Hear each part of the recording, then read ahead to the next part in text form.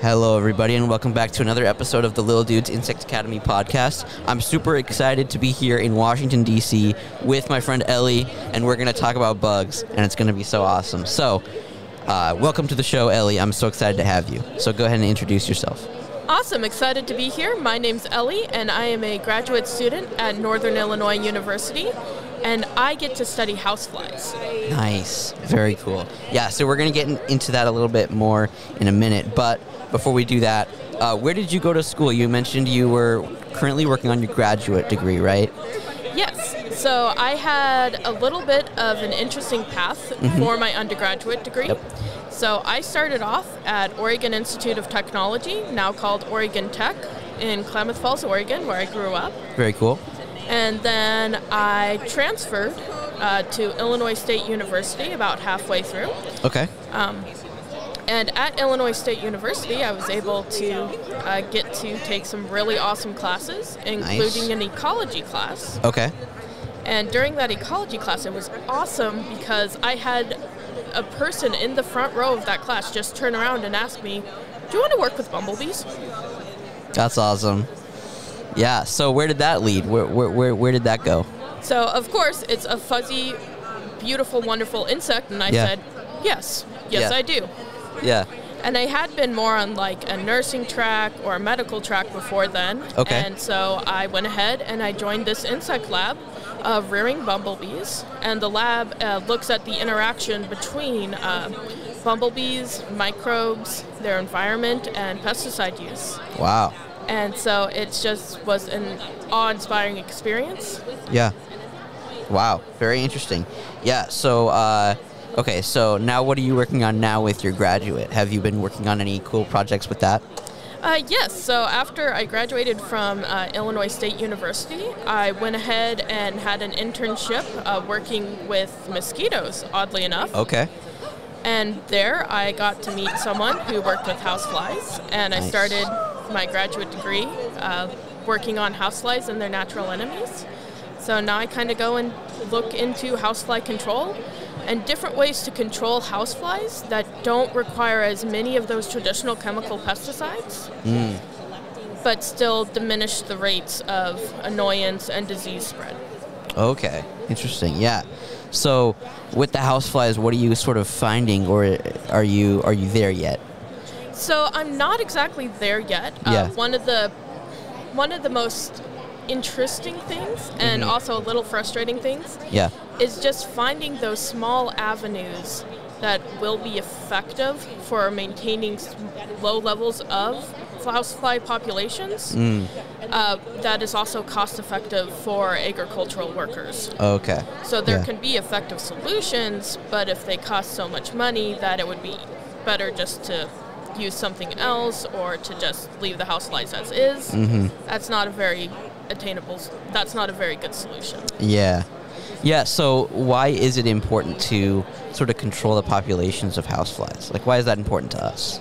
So for agriculture, houseflies actually can spread diseases, including things like cholera used to be a huge issue. Really? Before we were able to kind of knock down levels of cholera in the United States. Yeah. But it's also known to spread like E. coli and salmonella. There's also chlamydia that it can spread.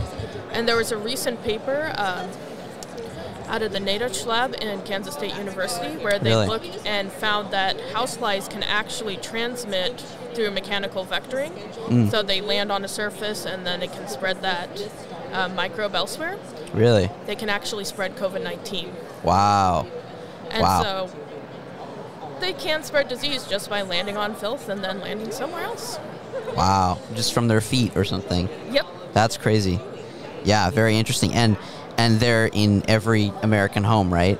They are ubiquitous. So they can they are cosmopolitan species, so they don't like their fancy drinks at midnight, whatever. Right. But they are found in essentially almost every continent and every country in the world. Wow.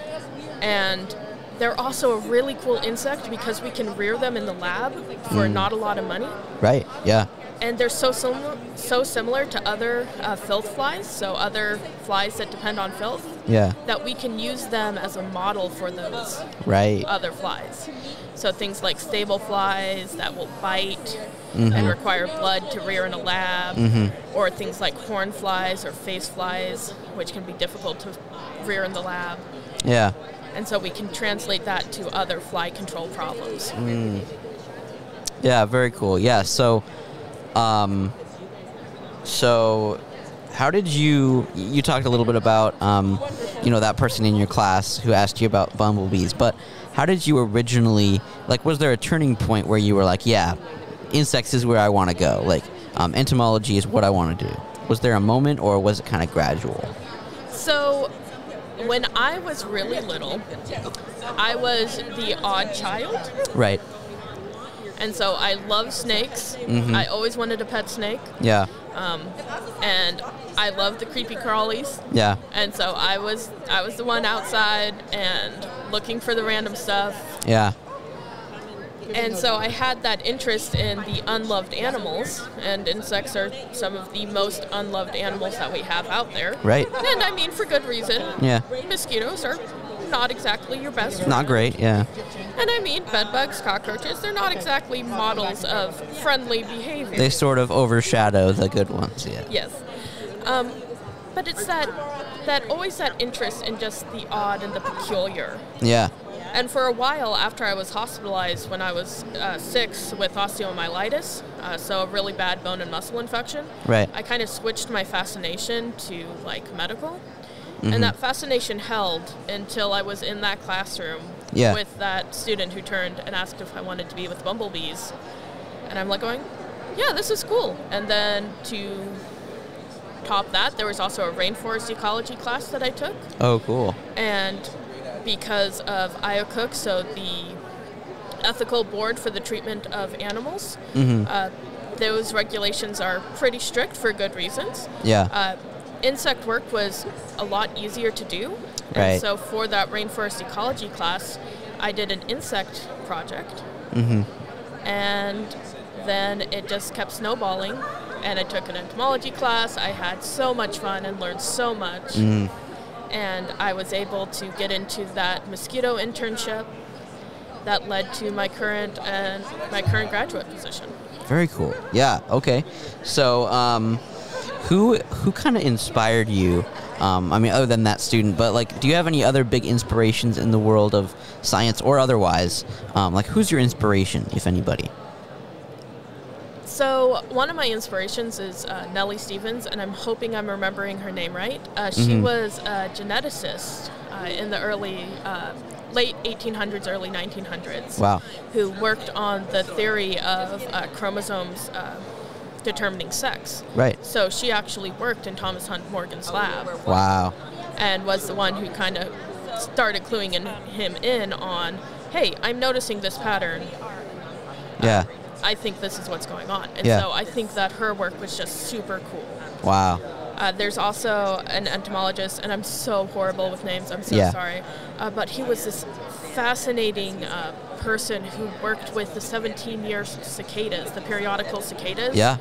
And he was the one who noticed that they came up in that periodic cycle. That odd. Yeah. Yeah. Very interesting. Yeah. Okay. So some entomologists, a geneticist. Yeah. Very cool.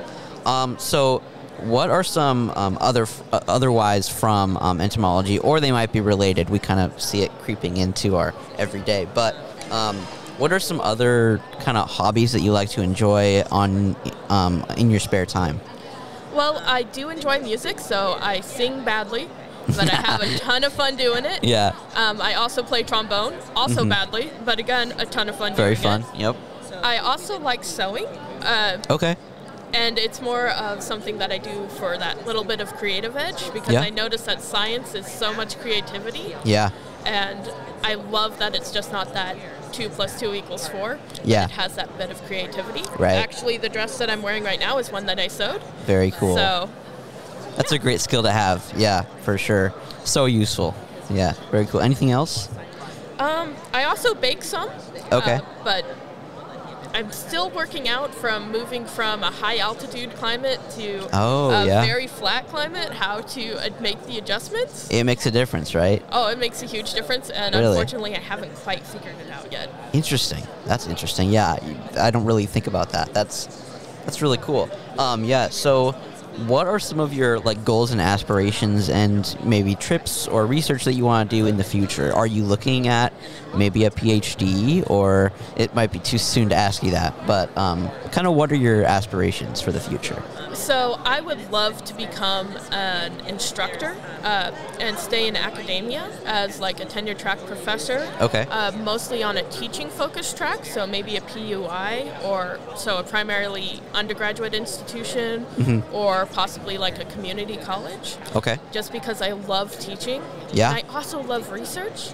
Yeah. So the research that I'm interested in doing is more of a collaborative approach. Yeah. And research that I can do with undergraduate students. So one of the issues that comes up is that for my institution right now is that we have a lot of commuter students. We have a lot of students that have part-time jobs. Right. Within our department, 70% or something of those students have a part-time job and work 20 hours a week. Wow. And to do that and expect them to do undergraduate research in a lab on top of heavy coursework, right, they can't do that. Yeah. So it puts them at a distinct disadvantage for when they're trying to apply for graduate schools or try to apply for jobs or these professional programs. Yeah. And so I love the idea of undergraduate research in a class where you take in the class anyway. Yeah. And you all are doing science. Yeah. Let's do something that we can possibly publish and get you on that road. And that goes on their resume too. Yes. Yeah, that's great. Great idea, yeah. I think that's a great approach to your solution to teaching, but also you want to do your own research too. So I think that's a really great middle ground. And I think that would really work. So that would be really cool. Oh, I do have to mention that I've been able to be a part of a really great project at through NIU, through my teaching as a TA, called The Fly Cure. Dr. Jacob Kagi at the University of Detroit Mercy, Michigan, has actually spearheaded this project. Okay. And it's a genetics research project in a genetics lab, or it can be generalized to a whole bunch of different types of classes. Right. And it's even been implemented in community colleges, where students characterize and map growth mutations in Drosophila melanogaster, or that fruit fly. Yeah. And right now, I think just at NIU, there have been 3 publications, micro publications, but 3 publications that have come out of that. So wow. I have to plug FlyCure when I can.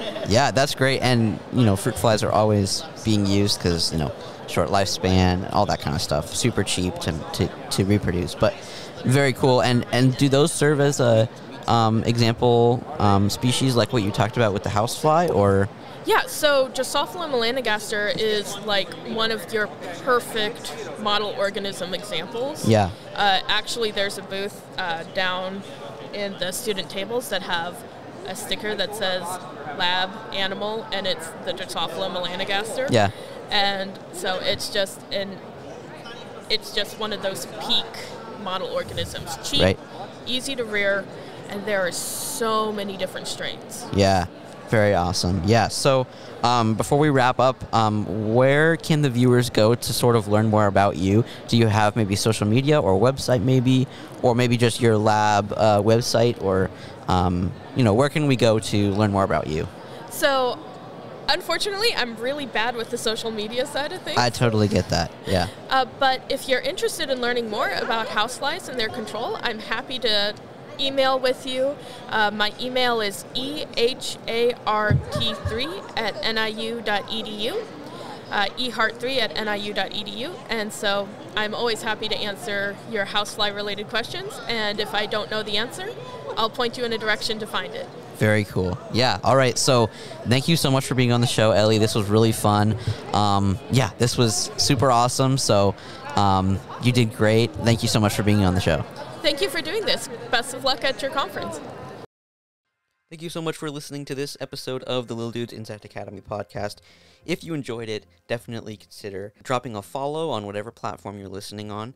And also, Lil Dudes Insect Academy is a nonprofit organization. So if you're passionate about science communication, entomology, outreach, and education, and you enjoy what we're doing and how we're solving that gap, then consider heading over to our website and donating there, or becoming a monthly donor via our Patreon, which is also linked in the show notes of this episode. Yeah, so share this episode with one of your friends, and tune in next week. I will see you all next week, and with that, keep on bugging.